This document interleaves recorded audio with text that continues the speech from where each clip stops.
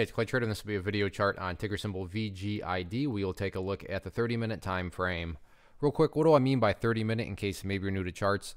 Instead of each one of these candlesticks here representing 1 day's worth of price action, which is what you would normally see, each one represents 30 minutes. So while this here may look like several days worth of time, it's actually just today's price action broken down into 30-minute time slices.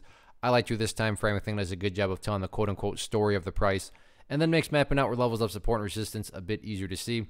I've done this analysis a couple days ago. So that's where these red and green lines are coming from, and certainly want to get things updated. Now, there is perspective that goes into this chart. What do I mean by that? Well, if you are a day trader and you bought right there and you wanted to sell within, 17.45 seconds, then yeah, for you, the chart's looking pretty rough.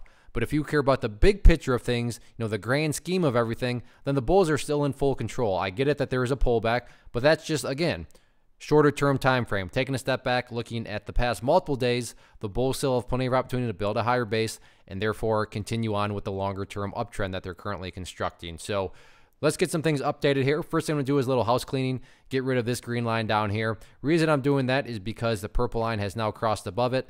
And I can't remember if I mentioned this in the last video or not. If not, I'm going to mention it here. But from the big picture of things, again, if you are a day trader, then you could care less about the purple line. But from the big picture, as long as the price is above that purple line, the bulls are in full control, no questions asked. So if you're wondering hey, Clay, look, just give me a very simplistic, a very black and white way to measure the health of the move, this being the move, then again, as long as the price is above that purple line, bulls are in full control. And like I said, because that purple line has now crossed above the green line from a presentation standpoint, I don't want to have a million lines everywhere that can cause clutter and confusion.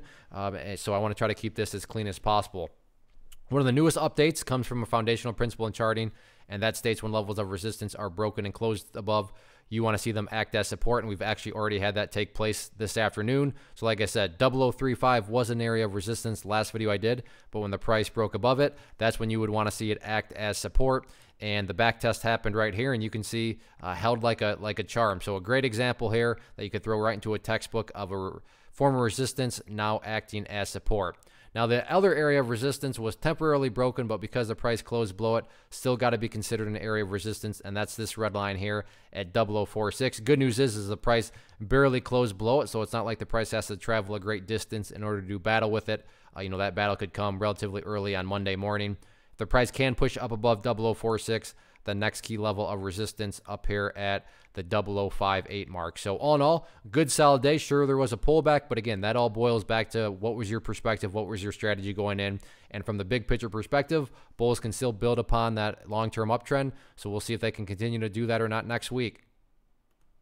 One of the most popular questions I get is, hey Clay, how do you find the stocks that you trade? So what I've done is put together this free resource guide where I talk about the tools that I use to locate stocks that I find interesting and think may have potential. So if that sounds like something that could add value to you as a trader, by all means, click right there to get access to the guide.